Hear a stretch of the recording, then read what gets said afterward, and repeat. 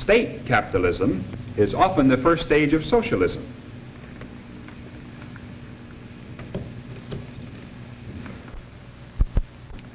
We might say that state capitalism exists when the government achieves a combination of ownership and control in business and industry large enough to permit it to dominate the nation's economy.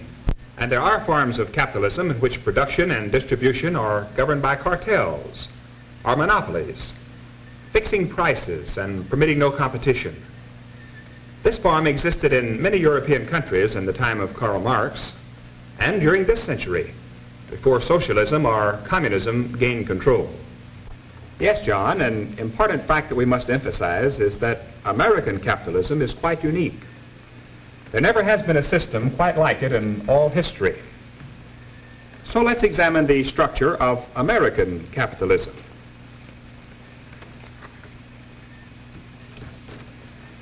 There are three great pillars. The first and foremost of these is, who can tell us? All right, Louise. Isn't it the principle of private ownership of property? Yes, it is. This principle of private ownership is undoubtedly the most fundamental element in the structure of American capitalism.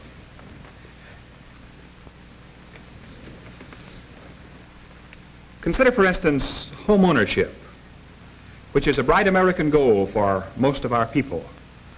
The desire to own one's own home, one's own property, provides a real incentive for almost all Americans to bring out their most productive efforts. In the American system, what's yours is yours. What you do with it is your business.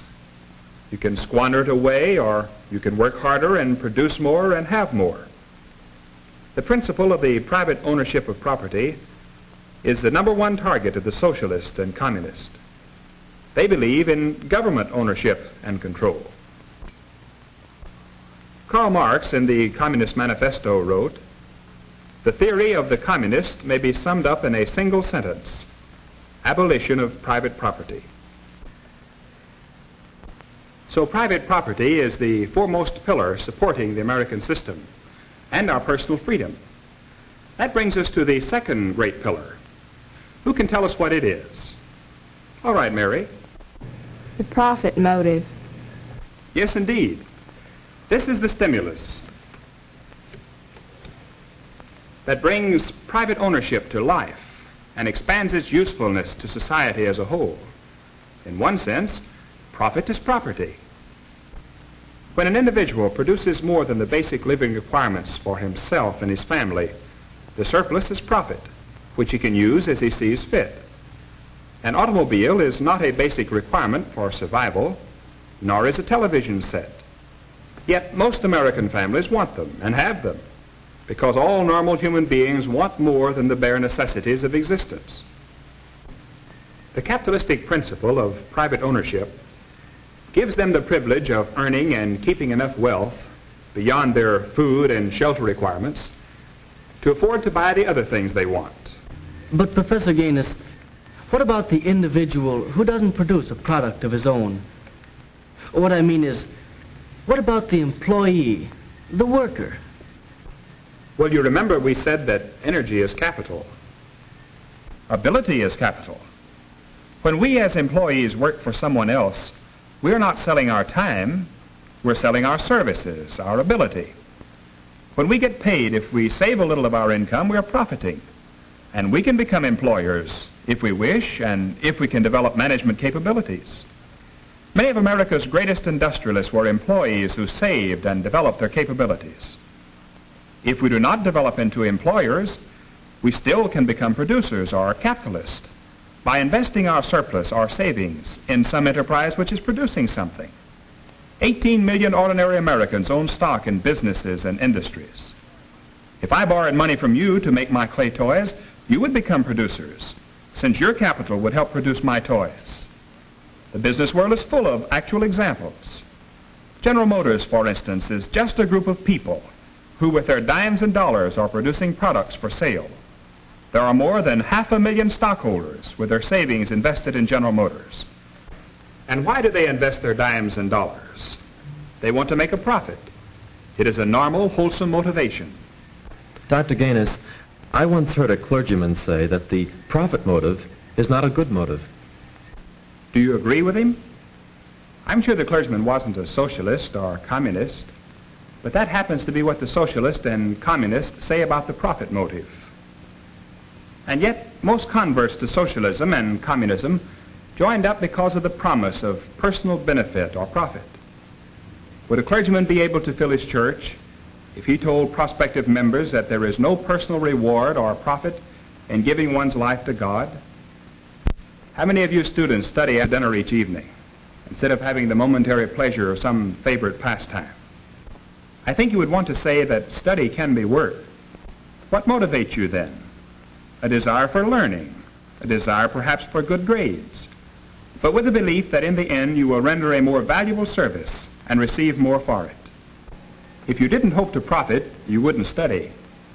What I'm trying to say is that the profit motive is active in most human behavior. That's important to remember. And now to the third of the three great pillars in American capitalism. All right, Gary. The open market. Yes, the open competitive market, where anyone can offer his wares for sale at whatever price he can get, is a benefit not only to business and industry, but to the individual as well. Let's go back to our toy animal illustration. Let's suppose that we develop an ability to make attractive little ceramic toys, and that children all the nation want these toys. We expand our enterprise, probably on borrowed money, and begin making profit. Another toy manufacturer, seeing our ceramic toys cutting into his sales and profit, does some research and finds that he can make an unbreakable toy very much like ours and sell it for less money than we're getting, at the same time making a profit. He can do this because we have a free, competitive market in America, challenging achievement. The consumer or buyer gains when we have this constant competition in the marketplace. The best products at the lowest cost emerge. Have you ever seen one of the early automobiles manufactured in America? It was really something to behold. When it was manufactured, only a few wealthy people could own an automobile. And even for them, it was likely to break down on any 10-mile trip. Today, there are more automobiles in America than there are families, and almost every family owns one. Competition, the free market, brought this about. Henry Ford was determined to outstrip other manufacturers. He went after the mass market with his low-price Model T, produced with his remarkable mass production techniques. He won the low-price market, but not for long. Others competed, and competed so well that the product continued constantly to improve.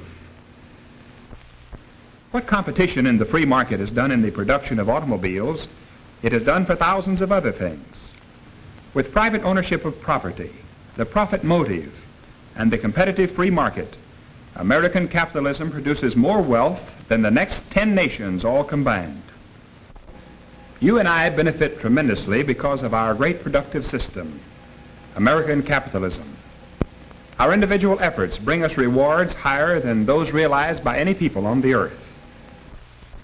With one day's wages, an American, for example, can buy this big supply of food.